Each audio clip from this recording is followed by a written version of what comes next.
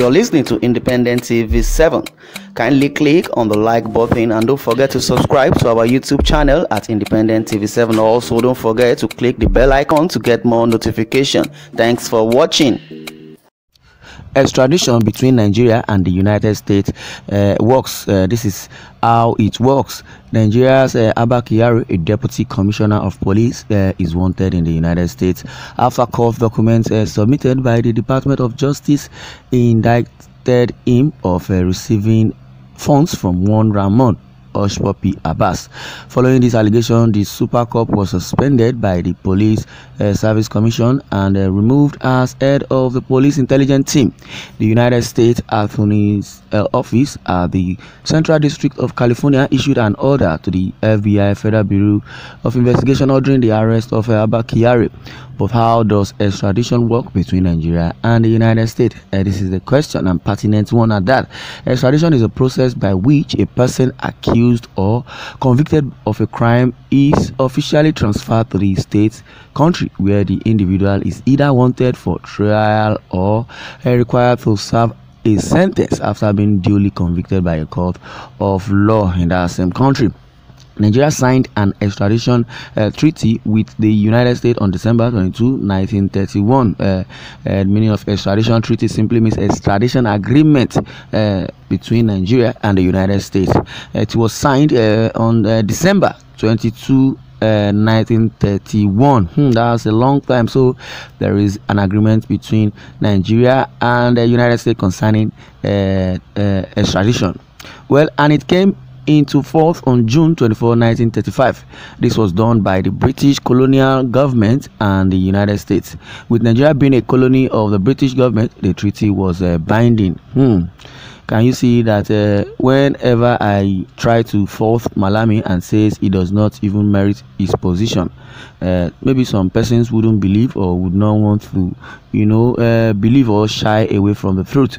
And the truth now says Malami may truly know that there is an agreement, between Nigeria and the United States, because he said, how can a citizen of Nigeria be extradited to United States, because he has never heard of such. That since we have our own security agencies, we have a panel and we have a court here, that Abba Kyari should be handed over to either EFCC, and so that they can judge his case. In a nutshell, even in Kenya, the agreement of extradition between Kenya and Nigeria does not even exist. So they in the aim of affairs and working for Buhari are just hypocrites, and they are very, very misbehaving and unlawful, because now it's said that Nigeria signed an extradition treaty in 1931 between the United States and Nigeria.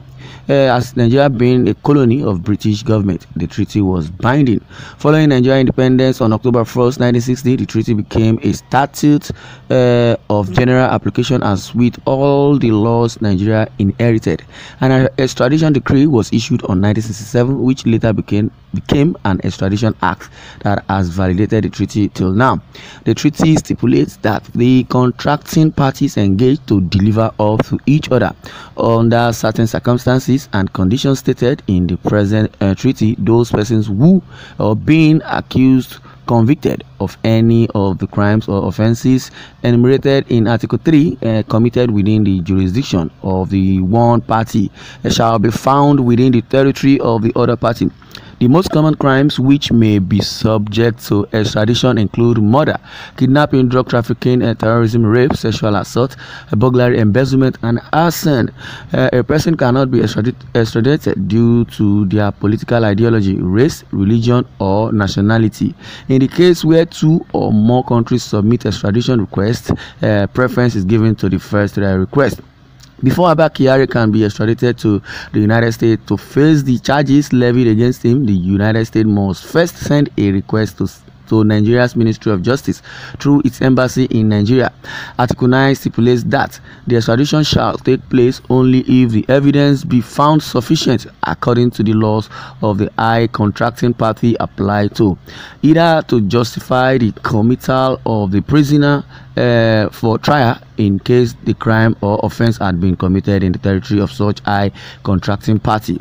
If the United States submits an extradition request to Nigeria, an investigation will be carried out to find out whether a crime has truly been committed. Yes, it has been carried out like almost 3 times. They set a panel. The Nigerian police force set a panel 3 times, and Abba Kyari is guilty of the charges levied against him. Now Abba Kyari is trying to hide under the sun or wherever he wants to hide.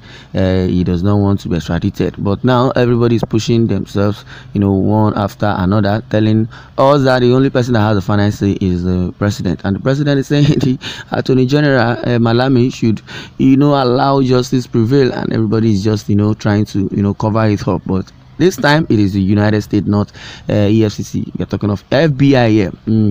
If the Attorney General is satisfied with the investigation and believes a crime has been committed, he'll notify the court. The hearing will allow the defendant to provide reasons why they should not be extradited. If the court agrees with the defendant, the extradition can be dismissed.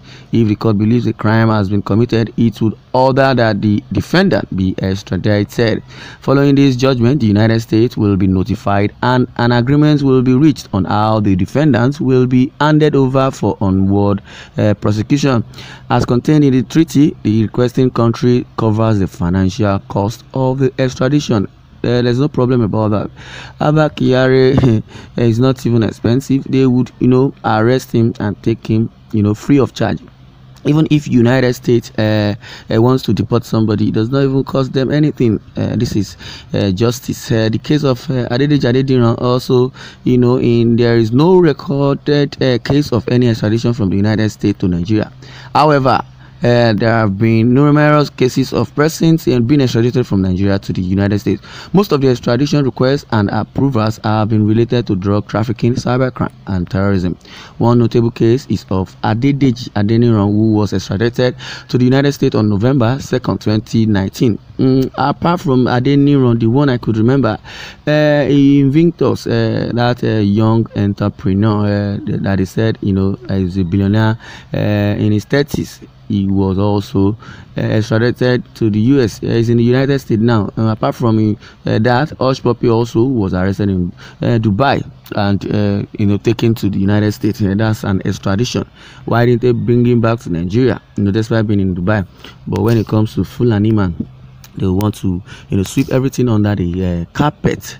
According to court documents, the group members deposited counterfeited or forged checks into those accounts and then wired the proceeds of the fund fraud to Hong Kong, Turkey, Nigeria, and the United Arab Emirates. On May 2nd, 2005, a grand jury in the Northern District of Florida returned a 20-count indictment against Adeniran. So, concerning Adeniran case, following this, the U.S. formally requested Adeniran's extradition from Nigeria. An investigation was carried out, and a court in Nigeria issued a warrant for his arrest in October 23, 2018. He was arrested. Well, in the case of Abba Kyari, he has nowhere to go. Everybody already knows that Abba Kyari is guilty, and he himself knows that he is guilty. Well, so what makes Abba Kyari different if he hasn't been extradited? This shows bias in our law and tribes, since it's a fraud also, and this shows and exposes the corruption in Nigeria police force and government. This kind Kyari must go and face the law of his crime, and his crime is numerous if well investigated. He's scared. He does not want to go because he knows he has been exposed. So many things will unfold. Well, this is the case of extradition. Well, share your views in the comment section. Thanks for listening.